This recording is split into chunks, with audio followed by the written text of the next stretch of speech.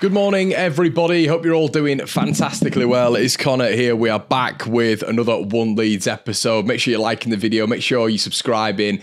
Make sure you're sharing to all your family and friends as well. It is Sunday. We're back here discussing Leeds United after a brilliant weekend. A brilliant weekend. Look, we've got the League Cup final today. If you like your football, you're going to be sat there watching it.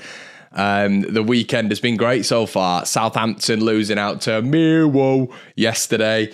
Looks like obviously Millwall maybe going to make a little bit of a resurgence with Joe Edwards leaving the building. That's going to be interesting with Leeds United having them up soon. Hull City as well seem to just be, at this moment in time, they're a team that I just want to pinpoint, but they're flying at this moment in time.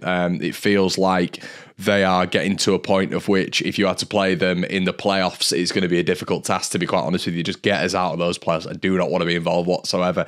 Man United losing as well always helps my weekend drastically. It's absolutely fantastic. And obviously Leeds United getting the win on Friday night. Ipswich picked up a win, very, very jarring, but I think the context applied with Ipswich is they're going to be there till the end of the season. I think we've said, and I've said multiple times, I think people are sleeping on them. And the reason I've mentioned that, as I've explained several times, is because it's always been Leeds and Southampton. Well, now Ipswich are 5 points ahead of Southampton. This is what I was trying to illustrate not long ago. The exact same thing with with Russell Martin, as we've said on this channel for the best part of 3 or 4 months. It's going to be interesting to see how he fits when it comes to a period of tough games. I've never been that convinced on Russell Martin. I'm not 100% sure on him as a manager. I'll delve into that maybe a little bit later on when it comes to the end position of Southampton and all this sort of stuff. But there is potential that after flying like they have been doing, they end up finishing fourth. But it's strange and funny how these things work. We're speaking about Southampton, going away with Leicester at one point when there were 21, 22 games. Must have been 21 games winning run, or unbeaten, I should say. Within that, they had a winning run as well. And then the Championship being the Championship has made that they've conceded 3 goals to Huddersfield, they've conceded 3 goals to Bristol City, and they've lost to Millwall and lost to Hull City. It's been a strange period of time, but the beauty of what Leeds have been doing is, like I keep saying, we just keep winning. We keep on trucking. And you're not going to be able to be questioned in this division if you continue winning. Your fate is in your own hands, and it is with Leeds at this moment in time. We've got a massively superior goal difference to Ipswich because Ipswich just concede that many goals. We, in my opinion, are a better team than Ipswich. Better quality, better calibre, and now we are looking at Ipswich because we're both 5 points ahead. We're both stuck on 72 points. And at this moment in time, it's changed from Southampton versus Leeds to Ipswich versus Leeds. It's strange how it's turned. At one point, it was Ipswich, Southampton, and Leeds weren't even in the race. And I think the resurgence of Leeds has just been absolutely impeccable. It's been unbelievable, and I'm thoroughly enjoying it. And I think when just having a general chat, when you're looking at these Premier League, we spoke about yesterday on the 3 things. If you haven't checked that out, make sure you go do so. But we spoke about the Premier League venture potentially coming to our shores, the Ellen Road shores, and I think there's a lot of things that do need to improve, and we sort of saw that on Friday night. And I think maybe in those central spaces, Leeds need to be a lot better in the Premier League, finding our man. Those the passing accuracy has to be so much better when opposition teams have such good defensive players, and they're able to anticipate, interpret, and recover those balls a little bit higher than players in the Championship. I think as well, some of our key players, when you look at someone like Summerville, you looked at Friday night and I thought he was nullified for quite a bit of it. And in the Premier League, he's going to be nullified a lot more. So overall, we need to figure out different ways of involving our best players. We need to, and then that's going to be, a lot of that is going to be judged on Leeds going out and buying better central players, better defensive players, better players overall, who the pass selections are better, the decision making is better to release the likes of Summerville. But Summerville in his own game as well has got to develop, when to drop deep, when to come and collect the ball, when to run in behind. Do I change wings with the other winger? Do I go a little bit inverted to receive the ball?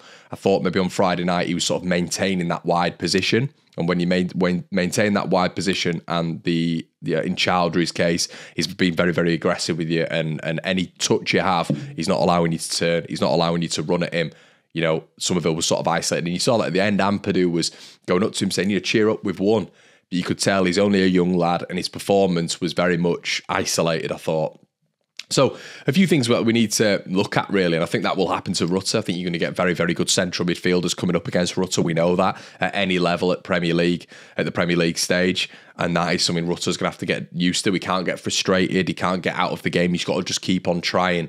The decision-making from him has got to be better. Obviously, we mentioned on the previous video, there's 21 times he lost the ball in that first half. It's got to be better than that, because in those 21 times, especially if they're from deep, the opposition teams will score against Leeds United. It is just fact in the Premier League. So all these things Rodon, we mentioned the other day on the three things that we learned, Rodon needs someone next to him who is going to be proactive on that ball, who's going to be productive in bringing that ball out of that defensive phase. All of these things that we saw on Friday night, I've learned a lot. We did the three things, but I did learn a lot with, I'm not judging all of our players on Friday night, but we should judge them as well. It was the highest caliber team that we will face in terms of individual quality. It's Premier League quality. When you look at some of their players, it is ridiculous that they're at this level. So when they do get to the Premier League, which I think Leicester City will do, right now it's good as a bit of a litmus test for us to look at them and think, right, okay, this is how we're going to fare a little bit in the Premier League with this sort of caliber right now. But I think if you're looking at the overall picture, if you're looking at it positively and you're taking things away from that, it's not only sort of things that Leeds need to improve on when it comes to Summerville's play, when it comes to central spaces, vertical phases, defensive press, and who needs to be part of a defensive partnership for us to be successful in the top division, or successful being relative, I should say. But it's also real positive things. In that game the other night, once again, Glenn Kamara stepped up. And I think Glenn Kamara, he's played Champions League football before. I think in the Premier League he will step up. And I'd mentioned players who I think are going to give you a bit of a guarantee. The other night, I'd mentioned players who, you're sort of looking at and thinking, yeah, they're a shoo-in at Premier League level. Before the Leicester game, I mentioned that. But now you're looking at some of these players, and that was a bit of a ding-dong Premier League game the other night, I thought. And some players stepped up to the mark, I thought. Leeds won the game, of course, but you looked at some individual players in that game. You looked at Archie Gray being able to play on the right and the left against Mavadidi at one point and Fatu on the other. We know he can play centrally as well. I think Fatu had been taken off, to be fair to him, when he moved to that left-hand side.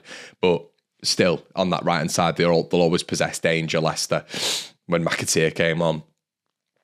So, overall, you looked at Ethan Ampadu in that second half, and as a defensive structure, I thought he was so much better than he was in the first. Gruev I thought was a little bit quiet, which I found interesting. But Bamford came on, James came on, they made a massive difference. But when we go up to the Premier League, your Bamfords and your James have to be improved on. They're the type of players that we need. But your Bamford and your James, in my opinion, have to be improved on by better quality players. Players who can press, players who can work like Bamford and James do.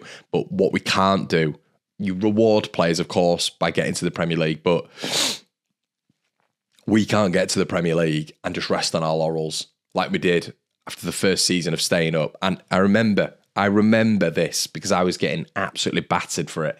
Oh, you've been too negative, you've been too pessimistic when I was saying we just need to literally, Firpo and Dan James wasn't enough. We need to do so much to this side. Oh, you've been negative. We've finished ninth. Leave it. I remember that. And that was about 80% of the fan base. We can't have this sentiment when we go up this time, if we are to go up, which I think we will. We're all basing this on if we're going up, but I think we will go up. I think the form that was shown in 2024, the change in the side has been amazing, something I didn't expect. Players stepping up, rotation, all those players stepping up as well when they've been, off the cuff and coming into this side. But I think overall, when we get up there needs to be surgery. I really do, to this side. Got a nice framework. You can see nice bits of which Leeds need to, keep there.